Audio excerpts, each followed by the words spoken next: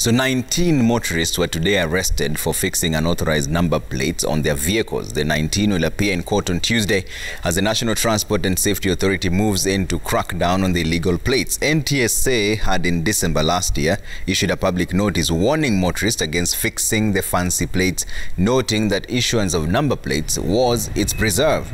The law prohibiting anyone from making or selling the number plates with genuine plates made at the Committee Maximum Security Prison right here in Nairobi.